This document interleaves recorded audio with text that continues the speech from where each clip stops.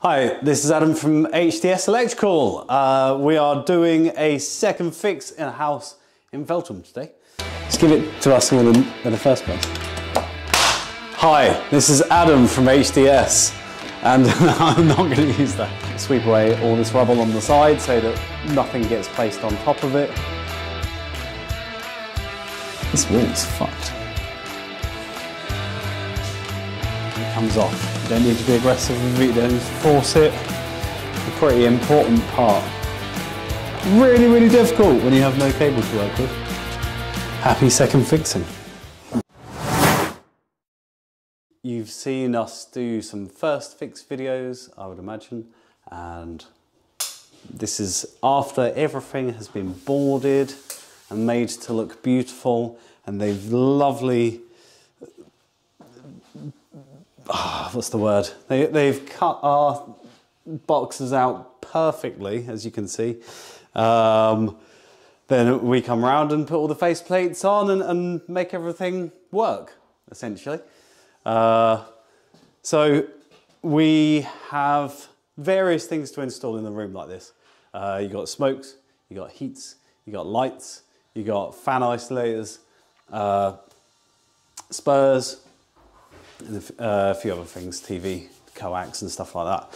So it's just essentially a case of, with some people kind of do what you can, and with other people kind of you take a room and then just crack on and get as much done as you can and then move on to the next bit.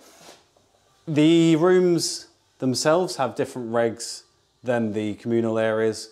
So the communal areas need to have slight tweaks to them when we wire them up, and then obviously you need to remember that when you're installing the bits, otherwise you'll end up installing the wrong bit in the wrong place, which you might not notice until somebody goes around to commission it, you know, test everything, make sure everything's okay, and then they say, oh dear, that's not correct, and then they have to go and change it, and then they won't be very happy.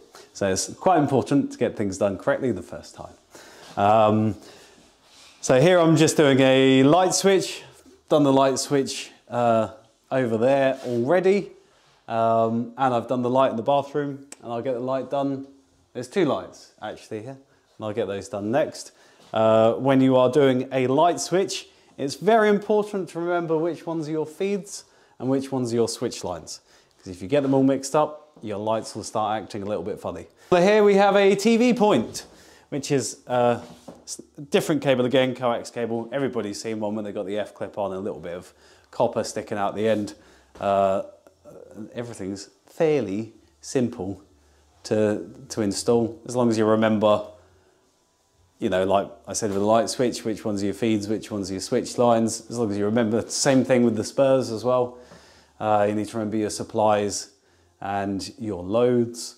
Otherwise, things won't work properly and things will start to get act a bit funny.